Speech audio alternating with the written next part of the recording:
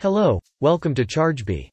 In this series of videos, we are going to take a quick tour of Chargebee to understand and explore various elements and features. Let's get started. Chargebee is a subscription billing and revenue management system that automates your recurring billing workflow for today, and helps your scale for tomorrow. It automates the entire invoicing workflow for your business intelligently, and enables you to test and implement new pricing strategies and revenue workflows faster. Let us now look at how you can set it up and use it for your business. Your Chargebee account has two sites, a test site and a live site.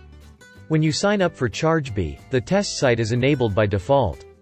The test site is a sandbox environment, where you can test your product and billing configurations, and explore the application. When you are ready to start billing your customers in real time, you can go ahead and enable your live site. What you see here, right after you log in to your Chargebee site is the home page. It provides a quick summary of metrics to measure the health of your business at a glance. The Vanity Metrics bar displays key metrics like your total MRR, total active subscriptions, net billing, and so on.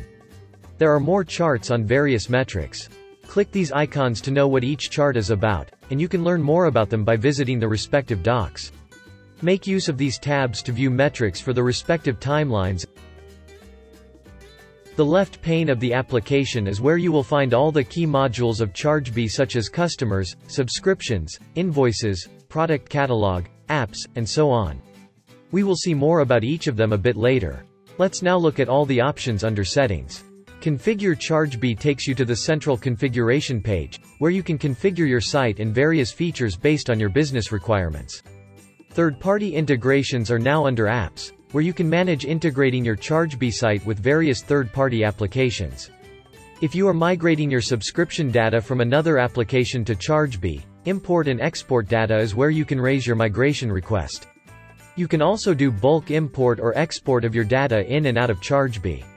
You can invite your colleagues to use your Chargebee account under Team Members. Simply enter their email address, and assign role-based access ranging from restricted access to full admin access. Chargebee notifications help you configure alerts about various customer events to your team members. And lastly, the security and compliance page allows you to configure the sign-in and authentication settings for your team members. You can also view and download various compliance certificates of Chargebee from here.